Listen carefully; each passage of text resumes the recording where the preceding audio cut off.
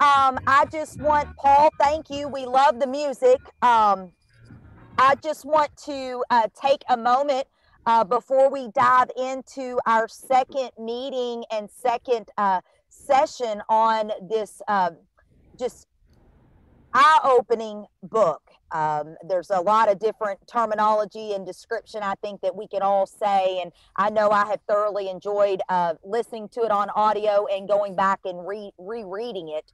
On behalf of the Kentucky Realtors and on behalf of the Diversity, Equity, and Inclusion Committee, we just want to again say welcome. We are glad that you are here and excited about what this year is going to bring.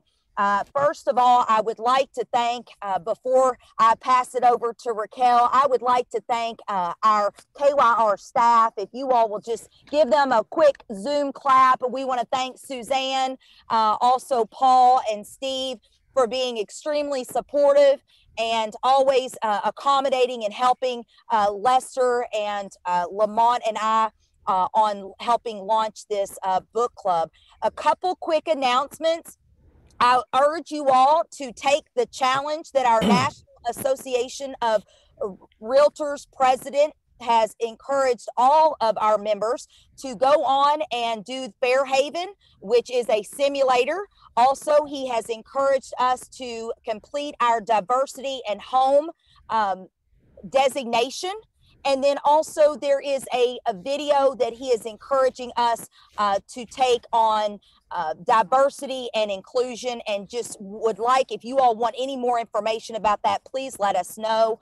Also, mark your calendars for April 16th. The Kentucky Association of Realtors is doing an event with our NARAB, and we've got our very own president, Curtis Owens, who is on our committee, and he and Will Fisher have been working diligently on putting together some fantastic speakers for Fair Housing Month, which is coming up in April. So a lot of great things going on with our committee, but I'm not going to take any more time. And Raquel, I know we've got a jam-packed hour. We've got some great scenarios for you guys, and we just ask that you have an open mind and an open heart, and just remember, we're all here to help each other. So Raquel, I'll pass it over to you. Wow, thank you, Elizabeth. Always trying to match your energy is my biggest challenge for today. I need just a little more coffee. I'll get there. Lamont, you got some for me? But anyway, it's great for you guys to be here and to show up, to be part of this conversation, to educate ourselves like we're doing on what's come before us, what's already happened, and to find a plan to work together forward, moving forward to remedy some of what has already happened, and of course prevent prevent these discriminations and these disparities from continuing to happen. We had a robust conversation last month, and I thank each and every one of you that participated. We can always acknowledge that we don't always agree, we don't always understand, but this group has always been respectful of each other and each other's opinions, so I ask that you continue to do that even today. What we did last month, it feels like last week, what we did last month was we actually started with giving everyone an opportunity who's had time to read the whole book, some part of the book, or listen to even the synopsis of it, to give us some takeaways, to give us some things that surprised them that they didn't know or understand about the book. And then we had some discussion following that. We will do that again today. But then we will start to get into the nitty gritty a little bit. We have some scenarios that we want to discuss that are real life, real time scenarios that are parallel to some of the things that happened previously. And we just discuss how we would react, how we should move forward, and how we got here, okay? So I will open the floor to anybody that might want to share a takeaway or a surprising lesson of history that they learned by engaging in this book. Don't y'all be shy now.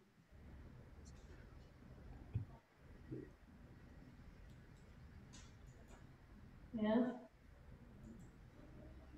Last month, and I'll just get us going. Last month when we talked about it, Many of the participants, including myself, were surprised by the history, surprised by the involvement of the government, surprised by the fact that a product that we use even today in an FHA backed loan was specifically engaged in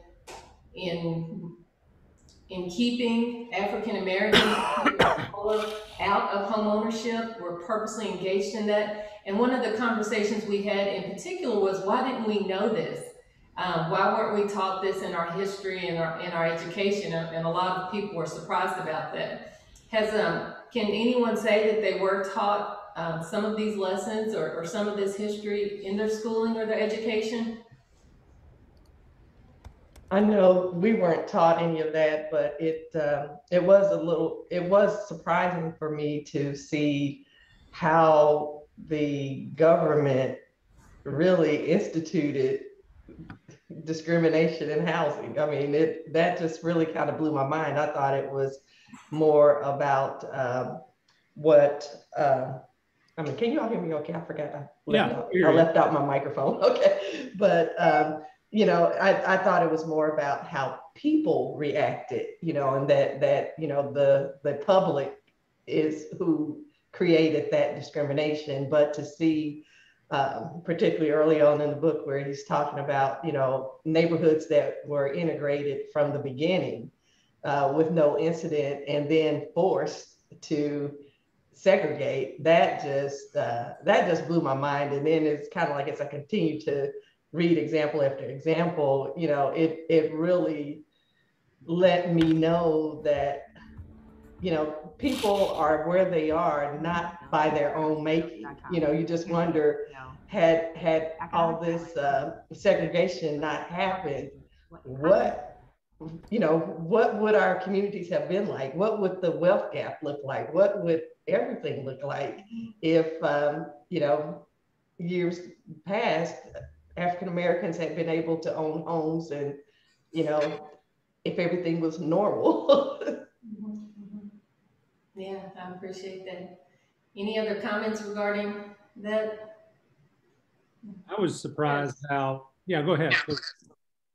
I was just going to back up what Ivy said, to know how involved the government was and to realize that a handful of people in a back room could convince the government or certain people in government to just push one person to make a move to decide what they decided for the entire country against minorities. I'm still impacted and overwhelmed by that. It's just amazing, the government involvement in all of this. Mm-hmm. And I was surprised by the irony that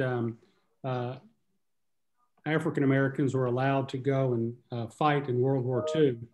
But when they came back home, they weren't afforded the same benefits as their counterparts that were white. You know, they may have fought alongside them and shed blood, but then when they came home, they were still segregated and not allowed to have the same loan opportunities that whites had.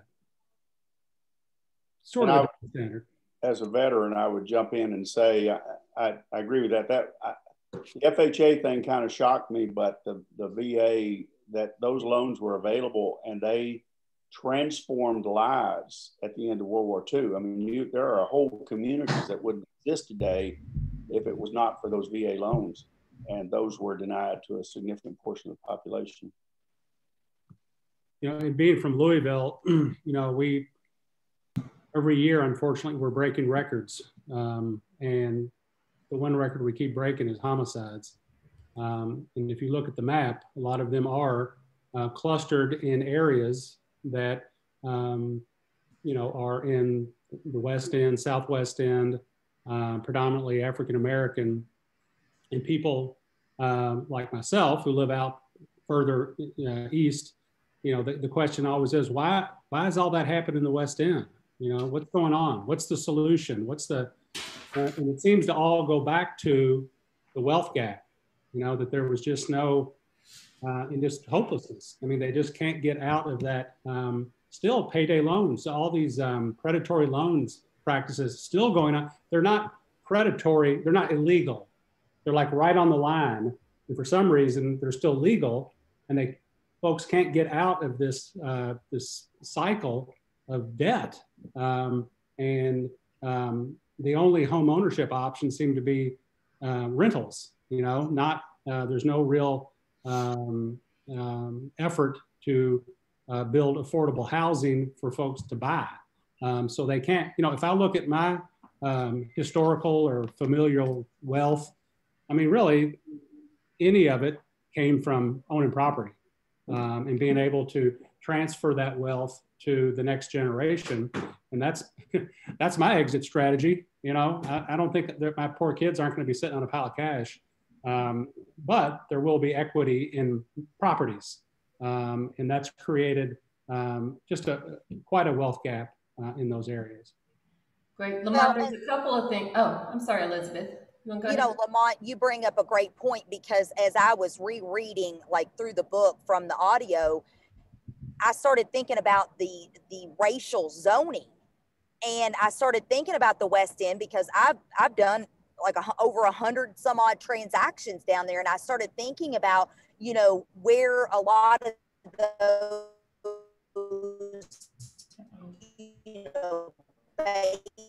getting scary, Elizabeth. On industrial and near, until I read this book, and I'm like, well, now that makes sense.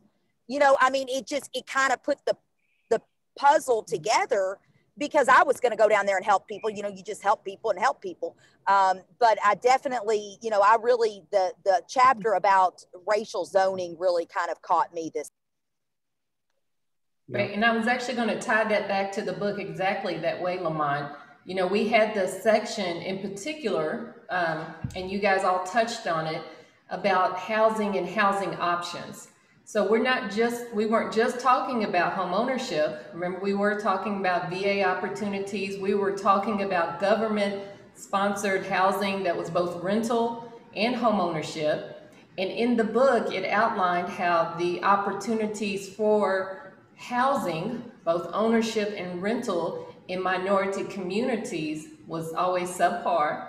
So if the government built two communities, they built two separate ones, one for whites and one for minorities. And the ones that were built for minorities were of lesser quality. They were more overcrowded and all of those things. So if that happens in that regard, and we put those in those places, and like Elizabeth said, then with the zoning, what they allowed was near these minority neighborhoods, they allowed pollution and industry, and I think in the book they talked about the St. Louis area where they allowed, the trash, the waste, I'm talking about the junkyards, the places where waste to go. Yes. And they only allowed those by the certain communities. And then we look and we talk about what Lamont talked about, like what happened, why is there so much, why do we have these ghettos, quote unquote, why are people in these areas, why are the murder rate higher, why is the wealth gap there? But now we look in the book and it was pretty intentional, wasn't it? Yeah. I think one of the things that was clear to note that racism was already there, it existed. But as you read through the book, we hear about different instances that happen and different things that happen from time to time, but it connects the dots. We may see or hear something over here and think, well, why is it happening there in West Louisville, like Lamont and like Elizabeth discussed? But this book helps us have a clear picture. It connects the dots. And then we keep hearing more and more today about systemic racism. And some people still say it doesn't exist. Well, I don't know if they say that because they don't believe it or they don't want to admit it. But again, the dots are clearly connected, and what simply was and has been, and in some cases still is, systemic. And so then when you start moving through and looking at different things like income suppression, because that came along just like the housing discrimination did. And then you start talking about the wealth gap and the education gap. All those things are really connected. And when you start, when you go back again, like Lamont was talking about, here's how I'm leaving my wealth. And I'm building it from housing and the building industry. And so that's the big point of the book. It allows us to have a big picture of how all these things have worked and continue to work together. You mentioned the education gap, and that's another interesting, really all my world is Louisville for the most part. So that's what I have to compare it to. Louisville was, I don't know if we were a leader in a good way or not, but, back in the 70s, we had busing, court-ordered busing in Louisville. And, it depends on who you talk to, if that was, maybe it was a good thing for some people, but now it looks like currently Jefferson County Public Schools, they're like reversing that, because it seemed like the issue was the reason they needed to segregate is because the schools in the West End didn't get any of the budgetary resources, so they started to deteriorate. But now, so they bust, I guess, whites into the West End and blacks into the East End schools, taking them out of their neighborhoods for both races. But now it looks like they're turning the exact opposite, and they're trying to, and I don't know, correct me because I'm learning here, but it seems like we're trying to keep kids in their neighborhoods, but make the schools better and the neighborhoods more attractive. And that kind of gets into not gentrification, but where whites might actually move back into the neighborhood and blacks may want to move and feel more welcome in the East End, so that there will be equality in both areas or all areas as it relates to housing and education and all that. So anyway, that's kind of what seems to be going on here. Yeah. Back into education again.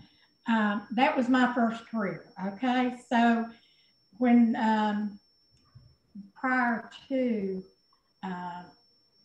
Brown versus Board of Education, 1954, our schools in Pike County were already integrated because we did not have that much of a population in any certain areas. So children attended whatever school was in their neighborhood.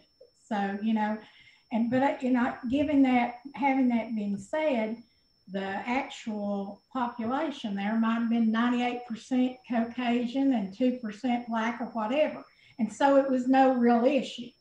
They lived in the neighborhood, they went to school in their own neighborhood, and we really didn't see any problems. Now, in the city of Pikeville, they did have segregation. They had the Prairie Klein School that they called Northside. And at one time it was a high school too, from what I have discovered. But I had my very best friend that's like my sister. It was an integrated neighborhood. But yet they had the black school there.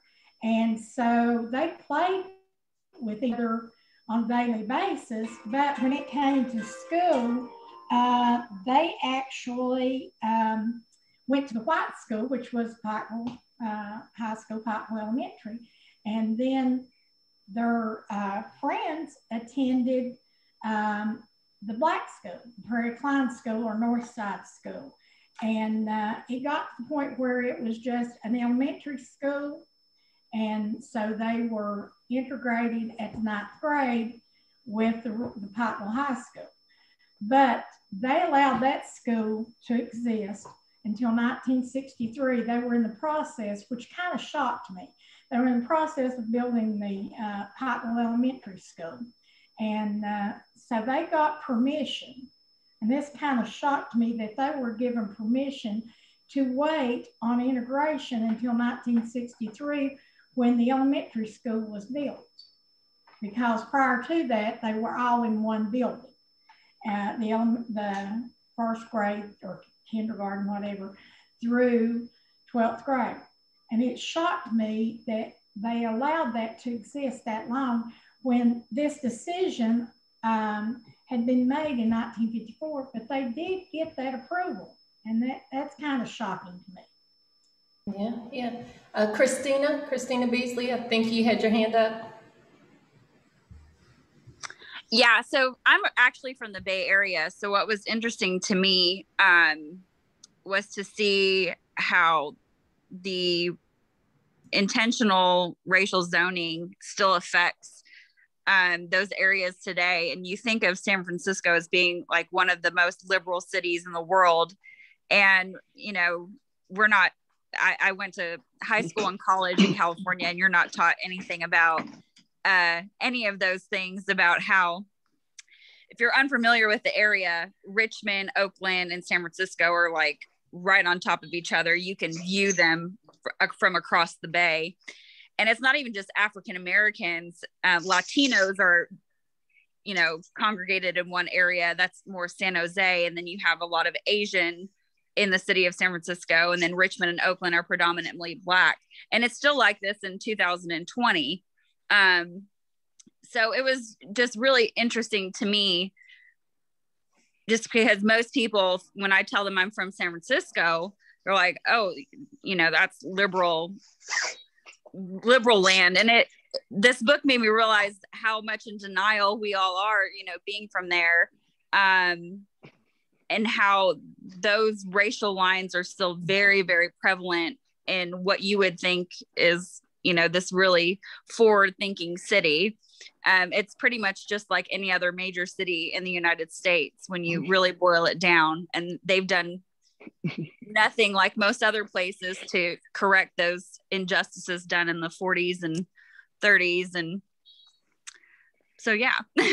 Yeah, no, I think the author had said that. I mean, if it could happen in San Francisco, I mean, if it happens in San Francisco, then how could we believe that the rest of the country has not been affected in a negative fashion? Curtis, I see you unmuted. Did you want to chime in? No, I was just unmuted, but I will chime in since you asked me.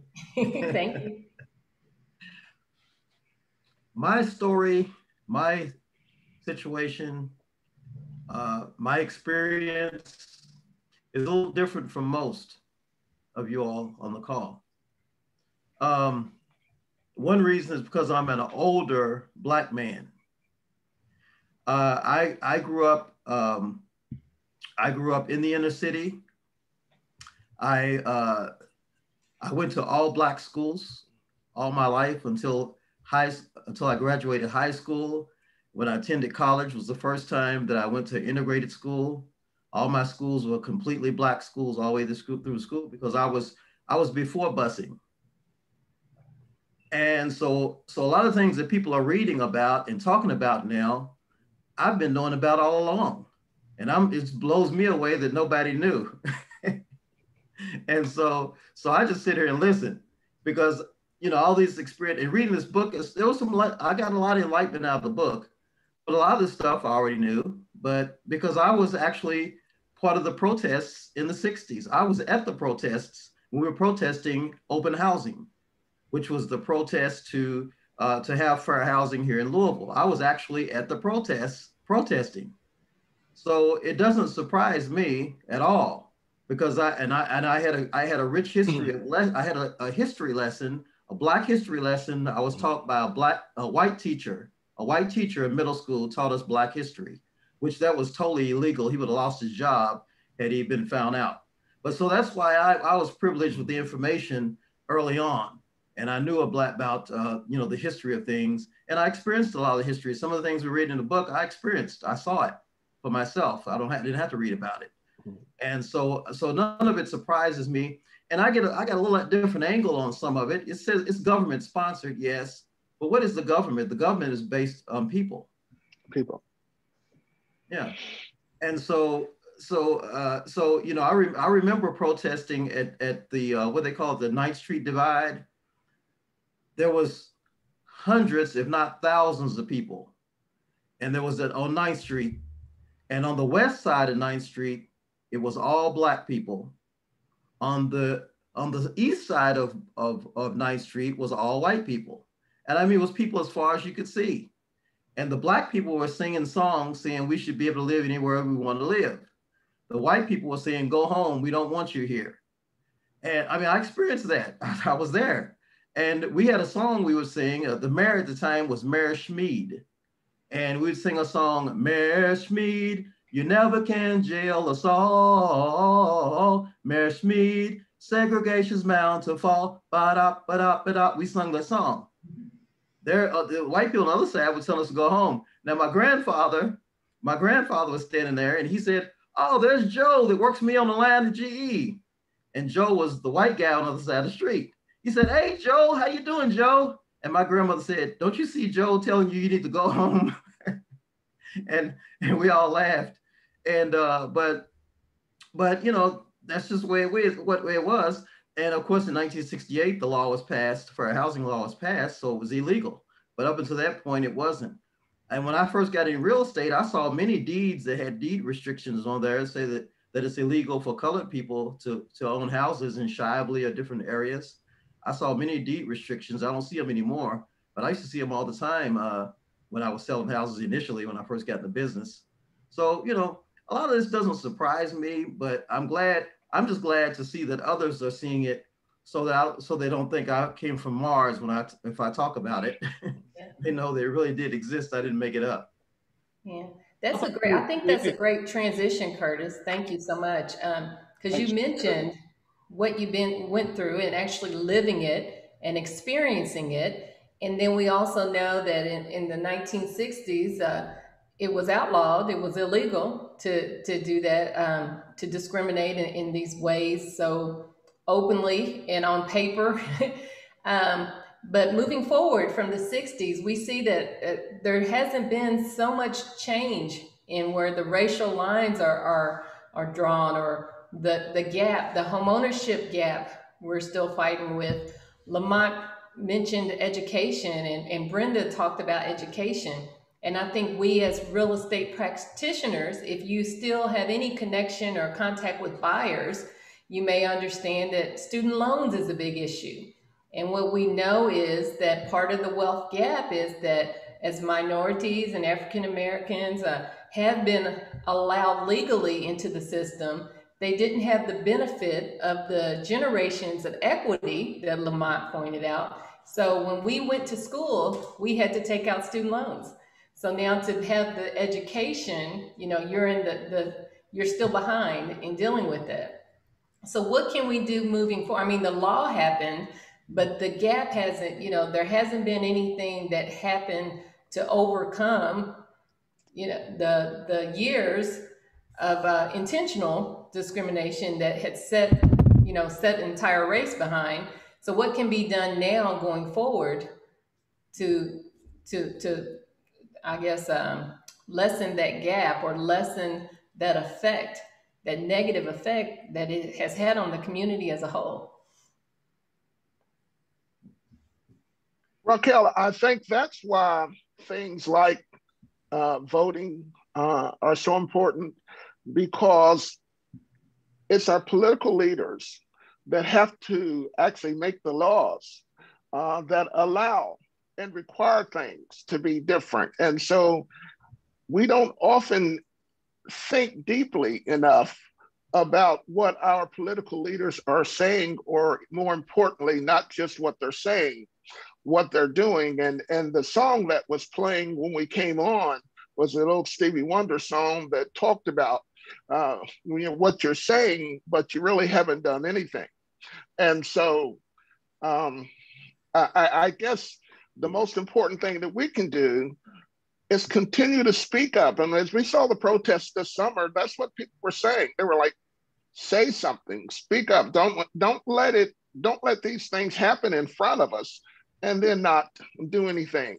My background was not quite as deep as Curtis's, and that may date Curtis a little bit. I'm not sure. I'm just actually kidding there, Curtis.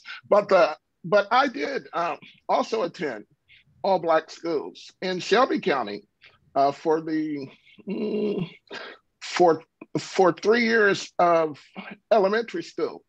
And then we moved to Oldham County. I got to Oldham County. I was the only Black kid in probably my classes, maybe until about the 7th or 8th grade. There are other Black kids in the school, but not there. So those are things as well that you live and you experience. And then I was at Oldham County when people started in high school, when people started, we started talking about the white flight. People started coming in droves and flocks to Oldham County from Jefferson County because of that. So I kind of put 2 or 3 things in there, Raquel.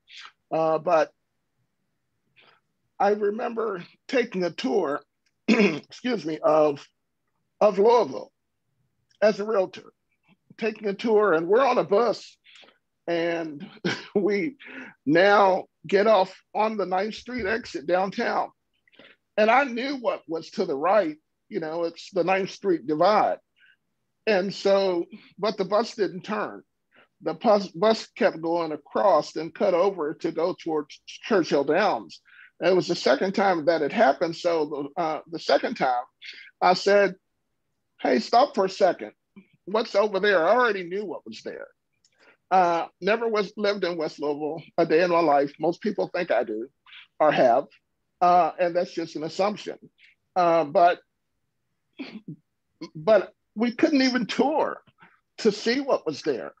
So in our minds, we're like, no, let's don't show the people. Let's not show realtors that part of town. There's something more important to show. Let's go straight across toward Churchill Downs and then take the circle and then head back east. I just thought that was interesting from a standpoint of being a realtor less than 10 years ago. Lester, you and Curtis both mentioned the 9th Street divide. I know what that is because I'm from here. Can you explain what that is in Louisville? The 9th, well, as you come off 9th Street, if you were to go straight across from north to south in the city, actually coming off on the Main Street area across over to basically Algonquin and area. To the right, it goes west. It's considered West Louisville. And to the left, as you're coming off the expressway, that's considered downtown. And then further east in downtown, it's actually considered the East End. So, but most people now, Lamont, really think the East End is out toward the Hirschburn or all that area. But there's actually an East End of downtown, and so that's where the majority of black people live. You're being politically correct, I think. I mean, in my world growing up, that's a line you don't cross. That's what it means, right? I mean, it's dangerous to go west of the 9th Street. But Lamont, you're correct for some people, and so I was shocked when I first started working, and people didn't know where West Louisville was, or did not even know how to get to downtown because they'd never touched or seen that part of the community. So West Louisville really didn't exist to a lot of people. They'd never been there. And so if you don't have people going there, they're not spending money, so they're not investing in that community. So there's no return for even the people that have businesses there. So, but you're right. That's what it said to a lot of people. Don't go that way. That's correct. Veronica, you had your hand up. Did you want to contribute?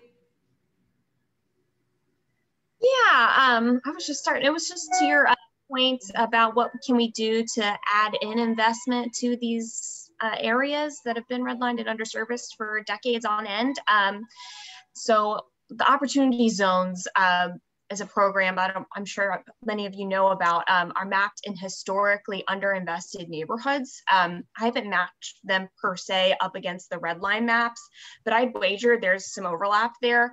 But the opportunity zones were designed to bring in investment, not just big commercial opportunities, but mom and pop entrepreneurship businesses as well. More businesses owned by people of color, and bringing out diversity in that thriving, colorful, vibrant downtown space with smart growth. As well, there's just plenty of opportunities that can be found on the Smart Growth America website, Opportunity Zones. Look it up if you haven't heard about it. There's lots of great resources there, plenty of success stories on things we can do. And KYR has the great economic and development program that we're doing again this year. So good projects to come. Thank you. Thanks. Thank you. Thank you. Any other feedback on what's been spoken? I think it's funny you guys talk about the 9th Street divide, and little known fact, I am actually originally from Louisville, right? So I was born in Louisville, but I grew up here in Lexington, but I was born in the West End of Louisville. And I'll tell you, back to what Elizabeth said, this is completely just personal and not connected to real estate. But as a young child born on the West End of Louisville, I was severely asthmatic. The pollution in that area literally affected my breathing. When we moved to Lexington at 5 years old, I was 5 years old when I moved from Lexington. By the time I was 7, I didn't even need an inhaler. Wow. So just think about that. What if my mother had stayed in Louisville, you know, in the West End, in that polluted area, and you know, we were in the projects, public housing project at the time. You know, would my trajectory be different? And of course it would. You know, your health affects your education, affects your well-being, affects, you know, everything that moves forward. But before I said that, what I was going to mention about the 9th Street divide, it sounds to me like in every book, in every movie, in every city, you know, there's those railroad tracks, right? Right. People you guys all lived somewhere that had the other side of the railroad tracks.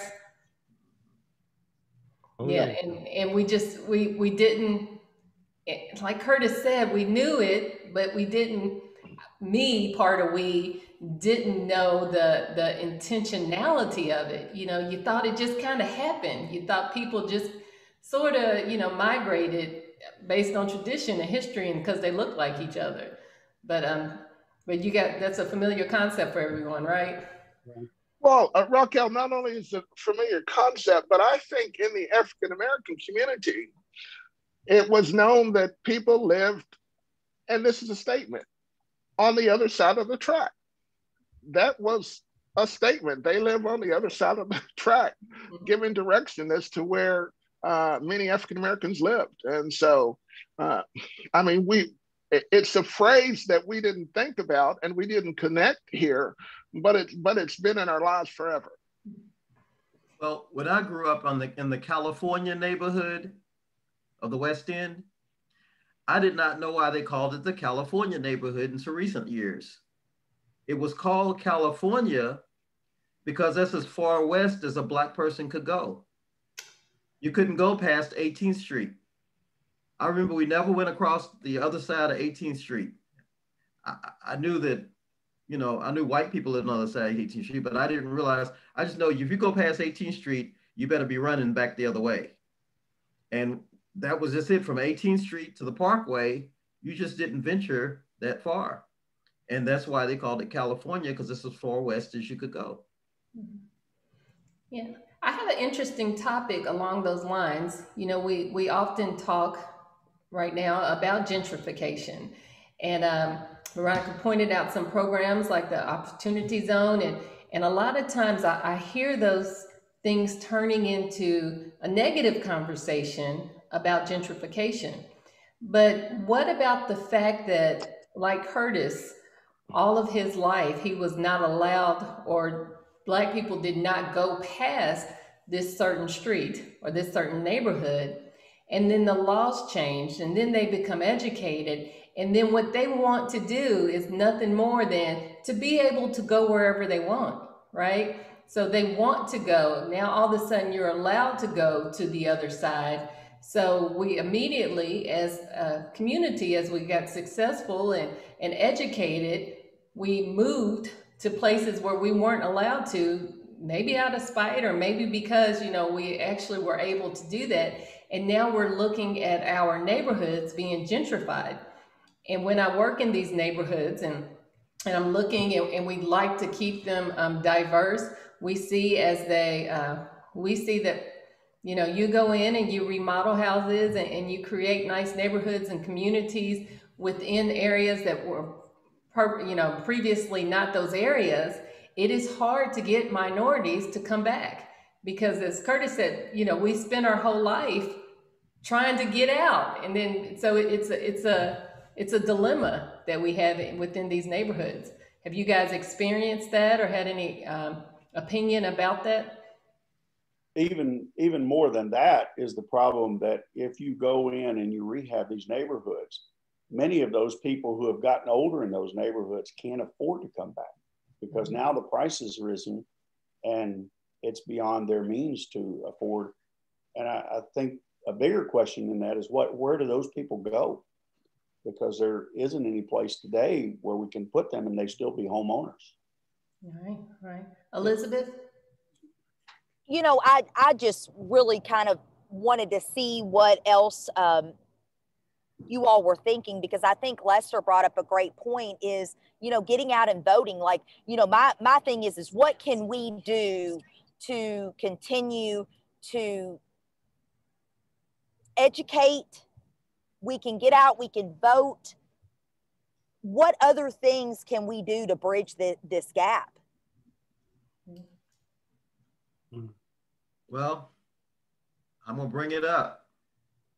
I'm gonna bring up the bombshell. There's a lot of cities, Chicago one included, North Carolina just did it. They've imposed a type of reparation. And what they've done in North Carolina is they gave $25,000 to Black residents to help them to purchase a home or education. And they've done the similar thing in Chicago. They funded it in North Carolina through the marijuana proceeds. And so that's what's happening in some places today. If you look at the news, you'll see that that's happening in some places today. They're doing that type of reparation to try to bridge the gap that has occurred. Now, a lot of people I know a lot against the reparations. And that's why I say I'm opening up a bombshell. But we're talking about bridging the gap to make it happen. I mean, that's what we're talking about, aren't we? Yeah. Curtis, I've never heard of the reparation thing, but I like that idea. I think that's what we're talking about. But I think you got to be careful with that word because it carries a lot of baggage. But I think what you're on is exactly the right thing, because we have denied people the opportunity to build wealth over generations. The only way we're going to correct that is we have to somehow incentivize them to become homeowners. And it's tough right now because there's such a shortage of low affordable housing. I mean, it's incredible. And I was looking at new listings today, and a new home, 1,200 square feet, selling for $189,900. That's just incredible in a community where I live. I don't even know if $25,000 would be enough to help somebody get into a home. But that's what we've got to do, is we've got to figure out some way to create a program that supports people moving out of some of these neighborhoods that need to be rehabbed, basically, into decent housing where they can build equity in their homes. Mike, I'm going to get a couple of people that have their hands raised. Bahar? There you are. Yes, hi. Thank you for having this discussion. I think it's really useful and very educational. Here in Lexington, where I'm a newer realtor, we had a discussion on this book by the Lexington Community Land Trust, and Mr. Peoples, who's one of the local leaders here in the African-American community, had a suggestion, which I thought was good, for individuals who've lived in areas that are becoming gentrified here who have owned their homes, who have their homes paid off, are unable to afford the property taxes, some of them. So they're forced to sell and leave, that there should be some sort of relief for people who have lived in a neighborhood for a long time, who've had some gentrification in that neighborhood that have made the property values go up, that make their property taxes go up, get some sort of relief or help. And I don't know if there are any grants that they can apply for help with property taxes, or if that's something that we can help pursue to help people in those situations. Yeah. City governments would have the ability to exempt the same way they do with that homestead exemption. So I was on that call, and that was a great point. I'm going to get a couple other hands here just to make sure everybody gets to speak. Will Fisher? I just wanted to take a moment and kind of piggyback off what Curtis was saying too, that the Evanston City Council passing their reparations package just recently was one of the topics the Fair Housing Policy Committee was talking about.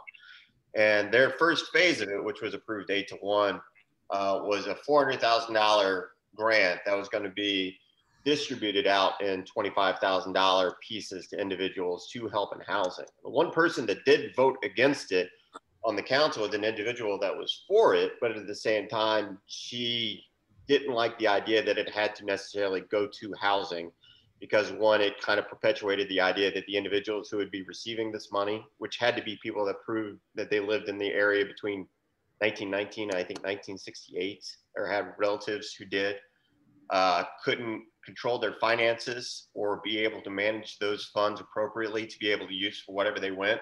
Because a lot of those people who live in those areas might not necessarily imagine buying at that time, or need to use that towards housing. So the ability to use those funds the way that they seem fit, she wanted them to take it a step further. Now, you know, as far as Kentucky's concerned, yeah, we could do the exact same thing. And that's their hope, is they're going to be able to use this as a stepping stone, not only from their local level, but other local levels and from a national level, to be able to use some of these additional funds, whether it be from cannabis sales or something else, to move it forward. But you know, it was a step in the right direction. Absolutely. Kay, I see your hand is up.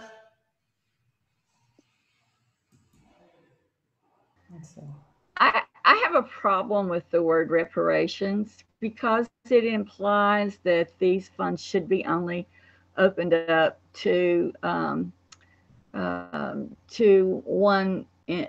group of people, when you have Mexicans and you have other people of other races who have housing problems and housing issues too. I think if you're going to offer assistance in the way of grants, that it should be open to all people of color, of people of different nationalities, of people of other immigrant status. To identify it as reparations implies that it's only available to one group of people who are quite deserving of it. But I think it should be termed maybe as a grant versus reparations. We can't fix the past. I can't do anything to fix what occurred with regard to slavery or any other mistreatment of individuals. All I can do is go forward. But I think the word reparations is an offensive word to me, because it's entitlement to one group of people, when there are many, many people who suffer, who may not even have color of skin. They may be an immigrant from another country, and there are many prejudices against people who don't appear in society to have a problem. You may not think I look like I have a problem, but I'm not Caucasian. I'm semantic, and it's not just color that people have a prejudice against. So, I mean, I find the word reparations offensive, but I want to open it up to all people. All immigrants in our country deserve the right to have a home and a safe place to live. And grants, I think, would be probably the most appropriate term. That way it doesn't designate one class of people. It opens it to all people. I mean, that's my personal opinion. Elizabeth, did you have a response, or were you responding to that comment? I see your hand up. No. Let me say Okay. something, then. I know that reparations, we're here today for one reason, because we know that these conversations are tough. And so when people hear the word reparations, some people may be offended by it. And I heard what Kay said. Kay said, well, I can't go back and fix that. And the truth is, people aren't, when they talk reparations, it's not talking about going back and fixing it, because what's done is what's done. But I was given something not long ago, and I passed this on to someone. And I think even it might have been Dr. Cosby that said that. And I'm talking about Kevin Cosby, some know. Now, he doesn't hesitate. He's a minister of one of the fastest growing churches in the city, and he talks reparations all the time. But an example that he gave is, okay, and this is strong. Okay, if you steal my car and then you give it back to me, you did the right thing. Yeah, you sinned by stealing my car and you gave it back to me. But if you don't put new tires back on it, if you don't put gas in it and repair the damage that was done, then you didn't make me whole by taking all that away. And what he's talking about is 400 years dealing with slavery, where that was free labor, that was basically stolen labor, as it's described as. And so that's why reparations really is a tough conversation, because that's what you're dealing with. That thought and that process in particular. Okay, I have another hand up. I'm sorry, hang on just a second, Kay. Let me be Ivy, then we're back to Kay. Okay. All right, I just wanted to comment, to Kay a little bit on why you would do something like this for a particular group. And when you have a particular group of people who, through the history of this country, have been held back, have been denied, have been enslaved for so many years. And the thing about this book, it really lets us know that although we were freed, from being enslaved, a lot of the actions that have taken place over the years have gone a long way towards still keeping this same group of people down. And before looking at this book, I don't know that I was thinking so much about reparations as I am now, because a lot of the systemic practices that were put in place really could have changed the trajectory for a lot of African Americans. And even now, even giving the 25,000, or whether you call it grant, whether you call it reparations, it still adds up to reparations for for African Americans in particular. Yes, there are other people, there are white people that need help, there are people from other countries that need help, but at the same time, they don't have the same history of being denied time and time and time again. So by the law. By the law. I mean, it's really kind of sad, because now I'm starting to understand why, when sometimes I'll go and talk to people about home ownership, that it has never occurred to them. They have never thought that they could be a homeowner. Never really even, felt like it was part of a dream that they could have. And so now, I find myself trying to convince them that, yes, it is. Well, no, they're not going to let me. What do you mean they're not going to let you? If you're qualified, let's see where you are. Let me try to help you get there. But because of the way everything has been set up, people don't even have that dream in some areas, because they've been you know, denied for so long. But, you know, I don't want to keep talking, but let's yeah. let Kay, and then I see Tanya and Brenda have their hands up, and I know we're short on time. I want to give everybody an opportunity to talk. I'm all about healing, and I think healing is a powerful thing.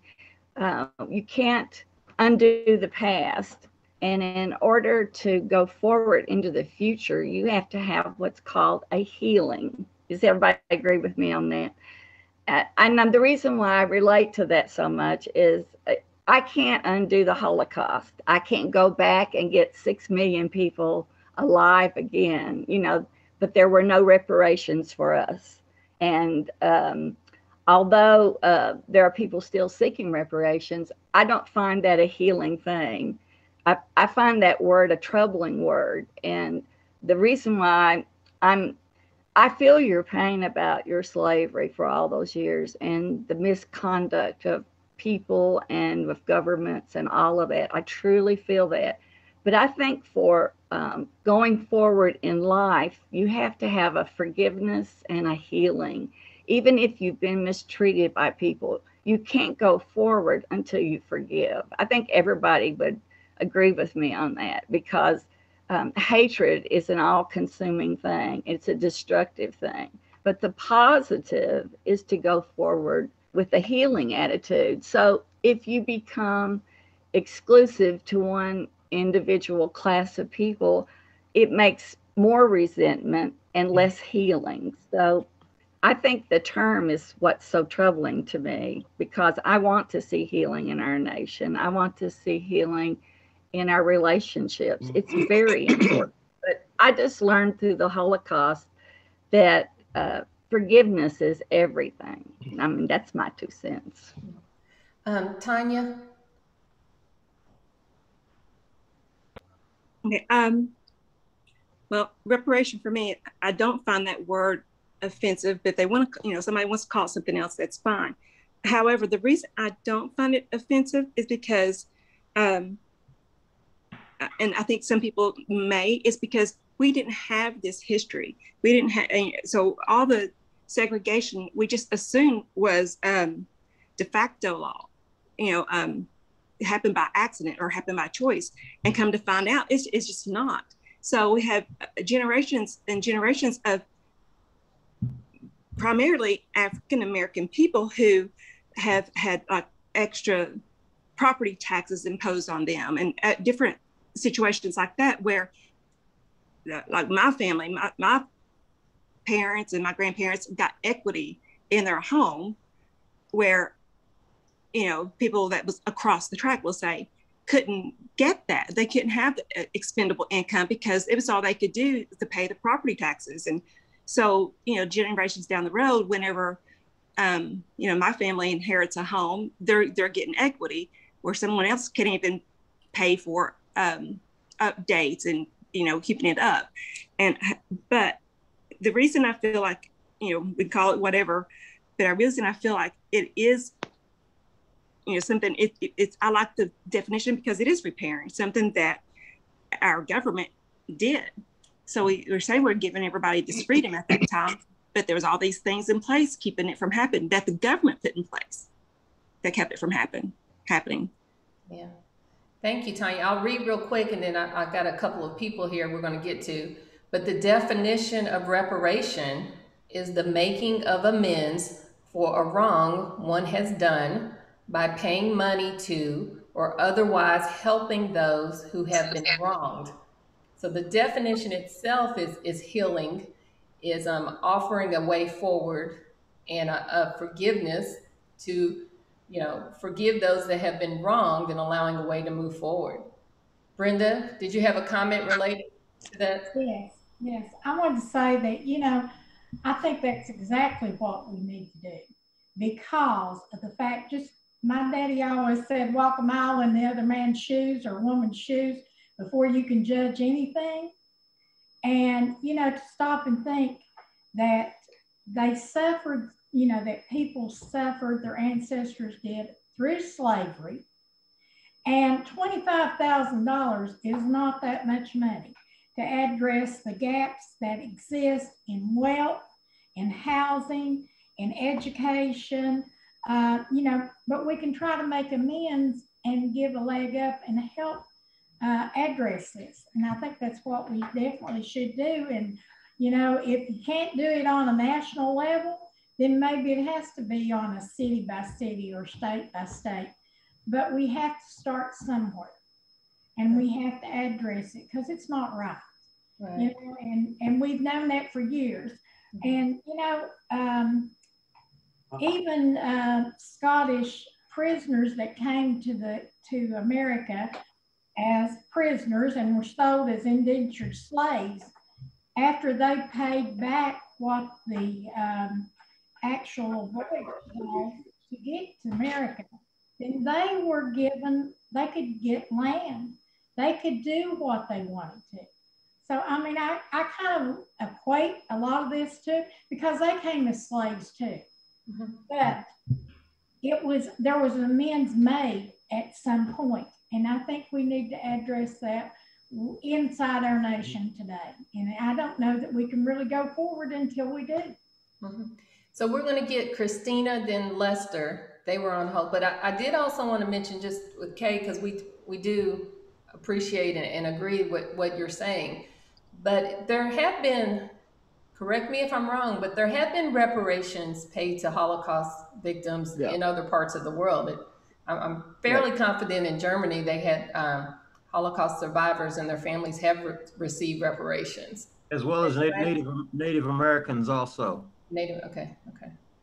Well, actually, those reparations were for art, you know, art that was stolen. Those families that could prove they had art that was stolen, those reparations were made. But the typical poor immigrant Jew was not compensated for anything when they lost their, you know, 4 and 5 generations of families. So reparations were only given to Jews that actually could prove that they had art objects stolen. So it's different than, and you know, I know people who are Japanese and Chinese, and all of those people were put in internment camps and mistreated throughout the years. So, you know, I'm just looking at a healing for our nation. It has to be for everyone.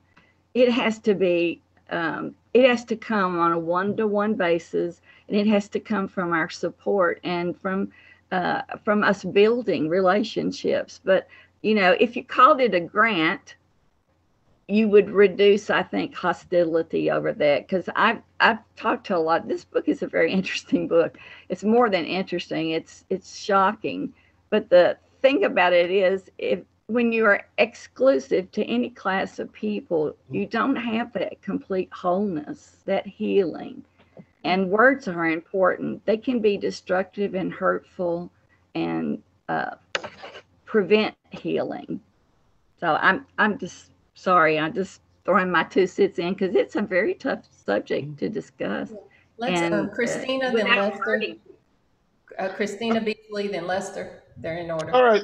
And Kay, I appreciate what you're saying, and what we have to be careful of, because it often happens, is that races and cultures are played against one another when it comes to issues just like this. And you can't get caught up in that. And this isn't just about reparations. We just happen to be talking about reparations with African Americans because of the book. But reparations have already been set up, as Curtis mentioned earlier, with some Asian Americans. It's happening now. I think they're even attempting to do more in some places in California, not yesterday, but as we speak. Those are things that are happening, and it did happen. And I don't know, I know it happened with some of the Holocaust victims, and so we don't want to discount any people from what they've been through, and that's certainly not what this is about. But fixing things and doing it the right way, that's what makes these conversations tough, because people do believe what they believe. Some say no, some say one thing didn't happen, some say slavery didn't happen, but but these are real life things that we know that have happened. And so let's not get caught up in pitting one against the other. One should and one shouldn't. If you deserve it, that's what you deserve, and a period goes behind that. Yeah, I agree. Lester, I had a great analogy given to me previously regarding cancer research and fundraising. So if someone comes to you and asks you to donate for a breast cancer cause, nobody stops and says, oh, well, what about lung cancer? Why are you just raising for breast cancer people? You know, there are other people with cancer. Well, no one is negating the other cancers or other diseases, but at the moment when you're focusing or supporting one particular area, I mean, that's completely okay. And Christina, I'm sorry, I keep saying I'm going to get to you and I don't. Go ahead, Christina Beasley. So I feel like we would be remiss if we didn't bring up some other issues with the African American experience or the Black experience in America, because the rate, I know we're focusing just on housing right now, but we systematically change families with the welfare system with Black families. We systematically in our judicial system, I mean, coming on all fronts towards the Black community in our country. We've been doing this for generations. So it's not just a matter of housing. It's, I mean, when you get into welfare back in the 60s when it was created, men were not allowed to live in these homes. It was for women and children. So you eventually created these minority families with no father figures in the home. And that's still prevalent today. You see it. And that was government mandated. And then you see our judicial laws. In my previous lifetime, I was a criminal justice major. And if you even look at the statistics of Blacks in prisons versus whites and the population density, it's amazing to see the disparities just in those. And so adding in this book and reading how that was all formulated, they're all intertwined and they're all making this. So tying this back to Kay's comment, like we need to heal. Yeah, we do need to heal, but this isn't just, you know, preventing buying homes. This has been systematically done to Blacks for generations on all fronts in our society. So whether you call it reparations or anything else is inconsequential. I mean, there's so many different avenues that need to be addressed and changed as a society in order to allow us to go forward. And I know we're focusing just on home buying and making home buying more attainable for minority groups, but without addressing these other societal issues, that's going to be a problem. And it's a big problem when you look at it as the whole picture like that. But her comments got me thinking, like, this is so way beyond just FHA and VA and, you know, having these projects that were racially segregated. I mean, this has been continued in every aspect of Black American lives for decades. So yeah, thank you, Christina, for the input. And you are correct. I mean, it's much larger, but we're just realtors. We're just so we were you know, focused on the space where we at least had a little bit of knowledge or a little bit of input. But it does all go together, and I believe it's that chicken and egg debate. Like what came first? You know, what caused it? But I think everyone would agree that your home, where you go home to every day, it is essential. It's essential. I think, Brenda, do you still have your hand up? No. Okay, and Lester? Okay. Anybody else? I would just like to say that reply to what Kay was saying. Kay, I don't know if you know or not, but I believe that Black people are probably the most forgiving people I've ever seen in that I can even imagine.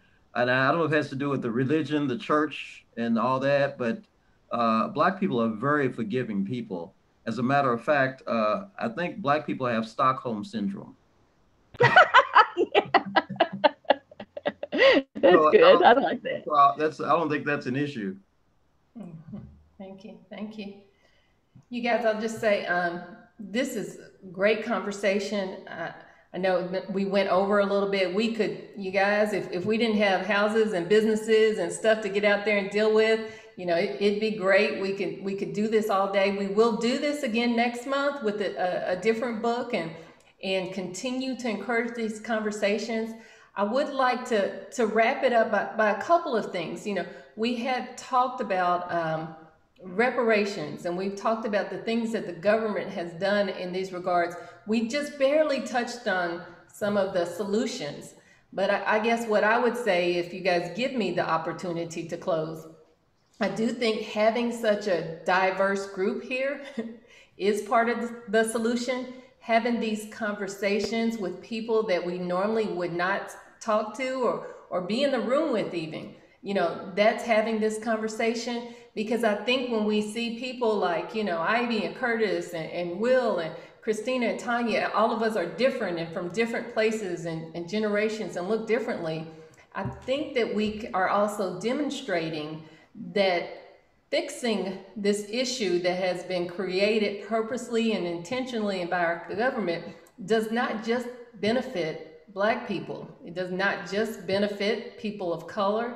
It benefits our entire community because we're all in this thing together. We all live together. You don't want to be scared, Lamont, to go to any part of the city, right? So it's not just Black people that are affected or poor people or any people. It's the entire community that is affected if we don't address these issues together, because we should be able to go anywhere and feel safe. We want all of our children to be educated. We want all of our families to have homes and safe places to live. So we're specifically talking about some race issues here, but I appreciate you guys showing up when it may not, or people think that it may not affect them directly. But I just appreciate and honor you guys' acknowledgement that it does, that it affects all of us, a community and an industry as a whole. So thank you guys. Well, you have to be the change you want to be. Absolutely. And guys, on behalf of the Diversity, Equity, and Inclusion Committee, we look forward to seeing you next month. We will get, I know Paul, we're already working on our next book. So just, you know, we'll have you on the edge of your seat. We'll get that book out to you. And I look forward to continuing this fantastic conversation. So again, Raquel, thank you. And thank you to the staff, and thank you, Lester, for leading this committee. Yeah, thank you. Great job, Raquel. Thank you. Thank you, everyone.